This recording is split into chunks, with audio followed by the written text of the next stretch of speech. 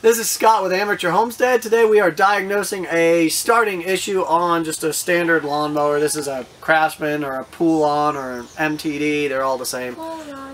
And I will just diagnose it and we will see what it is. I already know what it is, but anyways.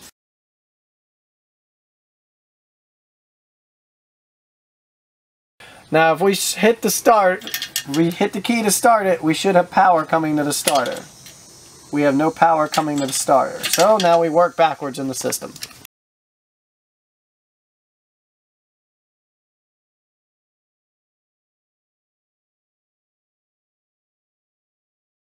Alright, so now we're going to check the starter solenoid to see if that's the problem. This lead here goes from the solenoid to the starter. So if we turn the key, it should light up and show that we got power. And there's no power going to that when we turn the key. So now we need to make sure we're getting power to the actual solenoid, which will be this next big terminal over here.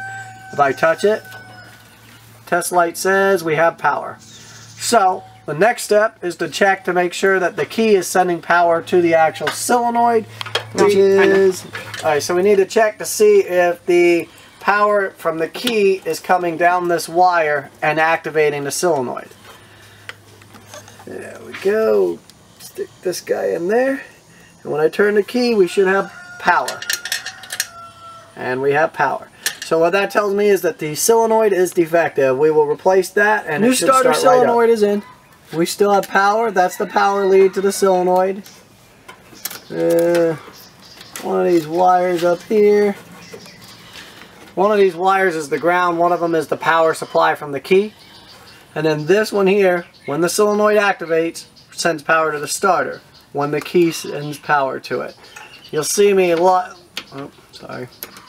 see the light come on, but it's also going to start the second I turn the key.